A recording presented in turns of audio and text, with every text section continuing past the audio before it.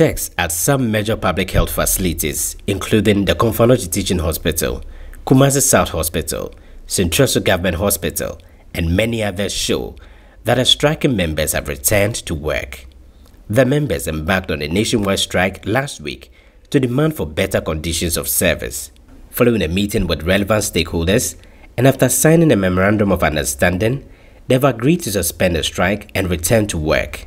In speaking to Citi News, the Ashanti Regional Chairman of the Association, Emmanuel Jemfi Osei, however, noted that if government does not go by the agreements in the Memorandum of Understanding, they will soon resume the strike. I believe if the MOU wasn't favorable, my people wouldn't have signed. So once it's been signed, it means things are working on well for us. And definitely we are waiting for its implementation. If anything happens and then it goes negatively or it doesn't reflect what has been signed per the MOU, definitely we shall come out. That is why we suspended the action. So, you know, there is a difference between calling off and then suspension, right? So it means we are waiting for the processes to go through. Once it's okay, why not? We shall call off the strike.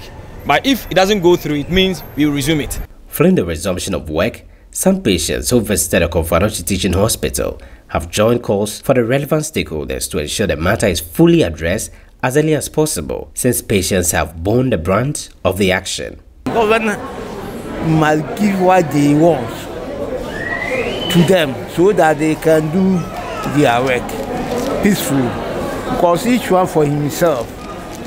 Because the person cannot come here without eating or without solving his problem. It's all this work can just help the person. So if the person what they need now, the government must give it to them so that they can work for the government. I want the government to look at them carefully. Because of that thing, many people will have died. Because they will come to the hospital for treatment. And because of this strike, others went home just like that. Would that be offered treatment or no? So I don't think it is nice.